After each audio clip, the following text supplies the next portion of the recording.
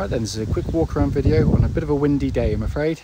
This is for a lovely car. It's for a Honda CR-V 2-litre EX manual, finished in this lovely passion red, which never looks good on the videos or the pictures. In the flesh, it's absolutely gorgeous.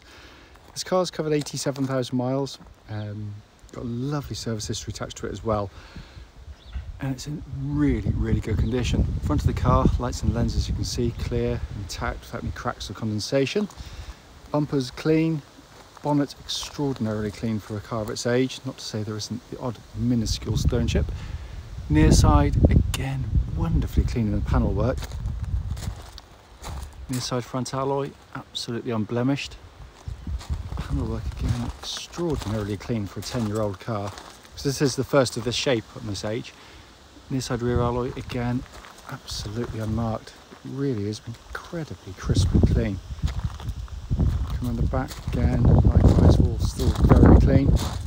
Offside of the vehicle, as you can see there, no indentations, no car parking dinks to speak of. Offside rear alloy, absolutely lovely. Remaining panel work is unbelievably clean, as I said. And final alloy again, absolutely unmarked. So for the age and mileage, that is exceptional. Coming to the boot area, absolutely massive, and it's been kept absolutely beautifully. Coming to the back of the car now, enormous amounts of legroom, and the leatherwork and interior for a car, I say, this age and mileage, but more importantly for the use these CR-Vs normally had. That is one of the cleanest you'll see. It's coming to the front now. Passenger side, again, all very clean. Passenger seat itself, it's exceptionally clean there. Coming to the front now, driver's door card, very clean as well. And then coming to the driver's seat, which is the one that's going to show anywhere. And it has got some, but it's minor for the age of the car. It's one of the cleaner ones you'll see anywhere. So inside the car now, engine's running through this section as they always do, so the dash can be seen illuminated. And again, the dashboard is just wonderful condition. Sat nav, as you can see, working perfectly. Pop the car into reverse. That lovely clear gridded parking camera, which complements the front and rear parking sensors. It's really clean in here. Up to the dash binnacle, hopefully you can see 87,207 miles. No warning lights on the dashboard at all. Finally, just to show you, owner's manual pack and lock and wheel nut key are both here and present with the car. Right then, this is a quick road test video, and this is for a Honda CR-V 2-litre EX manual. This car is registered RV62, I think it's VCX, or I can't quite read that, VKX rather. Mileage of 87,202 miles recorded.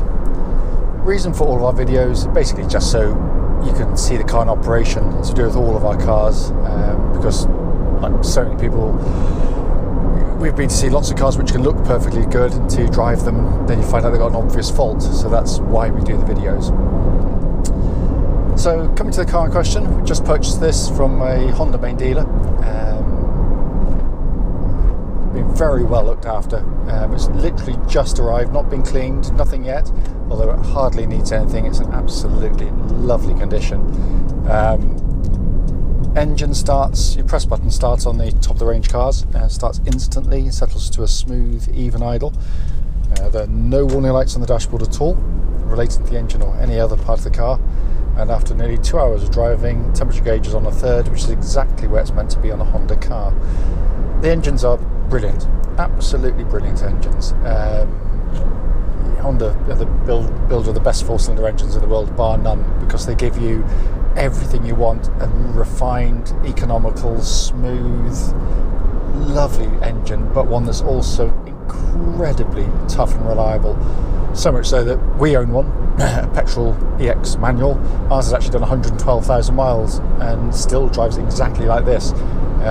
They are incredibly strong, but just a lovely engine to use day in, day out. So smooth and sweet-natured.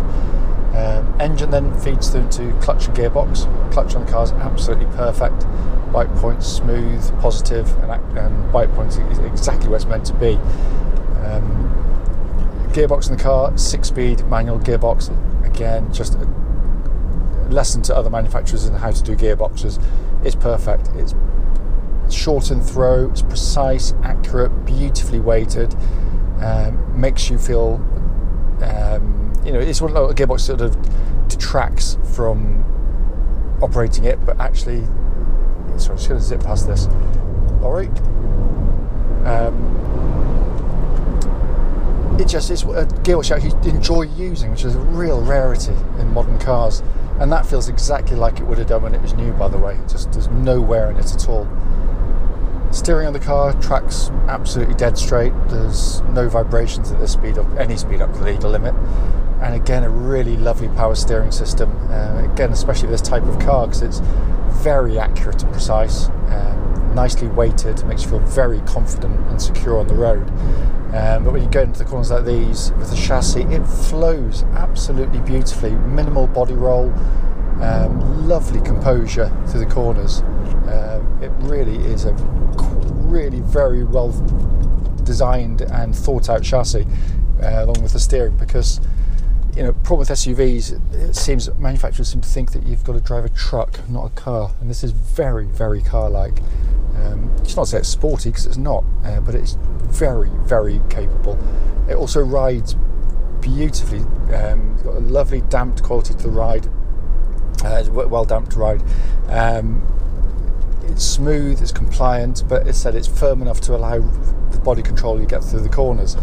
There's also absolutely no noises from underneath the car, no rattles, no clonks, nothing at all. It drives as tight as a drum.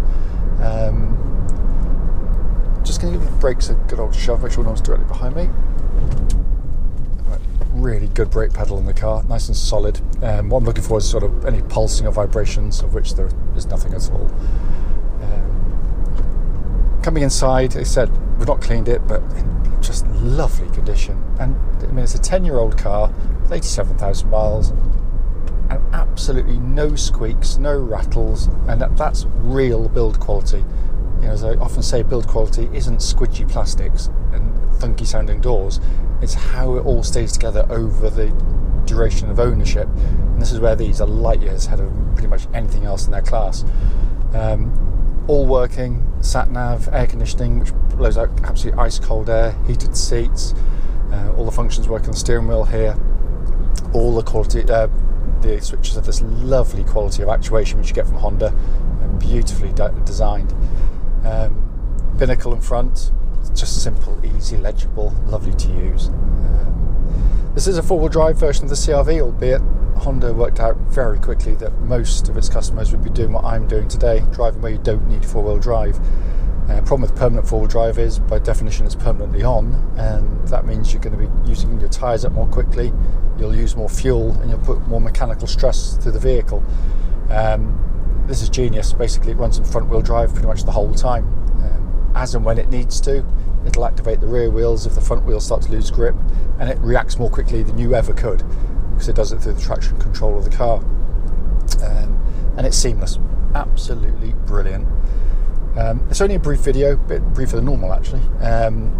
It drives ridiculously well, and this is why they are so sought after, because they just don't seem to wear, and it's incredibly, it just drives as close to new as you could expect any used car of this age to drive. It's, I cannot fault it in any way, shape or form, and I'm judging that by very low mileage ones. As always though, if you've got any questions, don't hesitate to give us a call.